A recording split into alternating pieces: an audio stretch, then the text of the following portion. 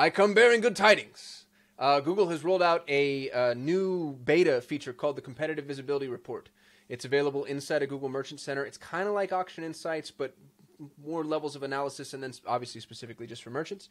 Let me show you about the Competitive Visibility Report. Benefits. I love when they just like say the most basic, who your competitors are, how you compare against your competitors. Cool. I know the benefits of a competitive report, Google, but they give you some data points here. Relative visibility. Relative visibility shows how often your competitors' offers are shown compared to your offers. So it lets you know, it gives you a much better insight as to how big this market is, or your market is. Page overlap rate, so how often you two are showing up against each other, and those are two very different metrics. And then higher position rate, how often they win. So kind of a basic level reporting, but if you go into Google Merchant Center under performance, you'll see competitive visibility. And then notice that I'm under your competitors. And on the your competitors range, you can see all the competitors with the ones highlighted that are most applicable here. And then I can turn competitors on and off.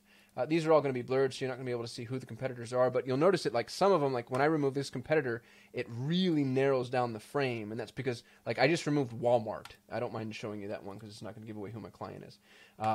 But as I'm removing some of these really big ones, then the competition sort of narrows down, obviously. What's really interesting about this is it gives me some good insights. Like this particular client is in a very niche industry, and yet one of the competitors going up against them is TractorSupply.com, which is interesting. And upon further examination, it actually looks like TractorSupply.com is making a very significant mistake and showing up where they shouldn't be showing up, because every single other competitor that I'm going up against is in our niche, and yet here's TractorSupply.com, and they're not necessarily in our niche. So that's funny.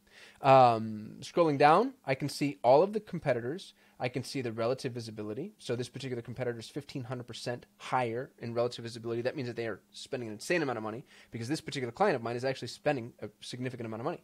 I can see my page overlap rate, and I can see higher position. So this is when they're beating me. Now remember, you don't always want to be higher position. That's not necessarily the most efficient place to be, but it's nice to see. And then over here, I can see top merchants. And in top merchants, I can see the merchants that are I'm going up against as an amalgamated value. So here are all the top merchants. Here's me, and then I can sort of see where it is that we rank from a visibility perspective, which is actually pretty good.